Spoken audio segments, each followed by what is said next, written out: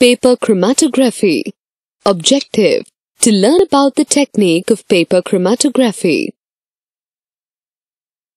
Chromatography is a technique used for separating a chemical mixture into its components. Chromatography is based on the fact that different chemicals pass through certain types of liquid or solid substances at different rates.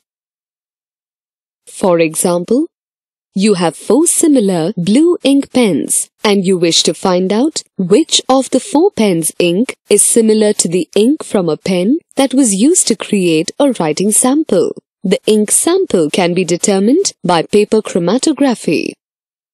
Take a rectangular, white filter paper that will easily fit into a beaker. With a pencil, draw a horizontal line on one end of the paper. On the line, mark a dot with each of the pens to provide a sample of ink. Mark another dot with the pen which was used to create the writing sample.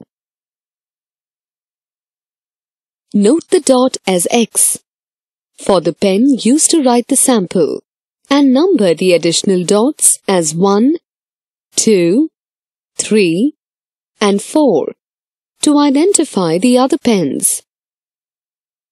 Suspend the paper in the beaker containing a solvent, such as acetone.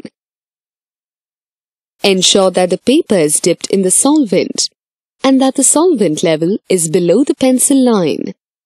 As the solvent is absorbed and moves up the paper through capillary action, you will observe the components of the ink begin to bleed. The ink mixtures separate into different spots. After the solvent reaches the top of the paper, remove the paper to dry.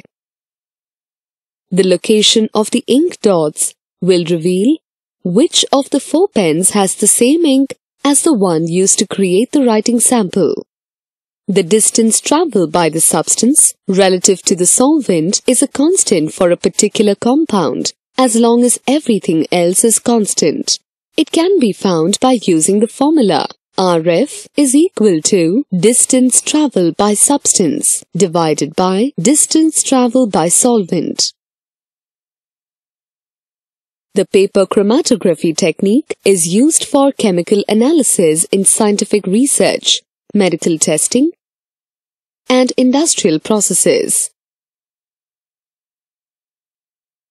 Summary: paper chromatography works on the principle that different substances move at different rates in certain solvents.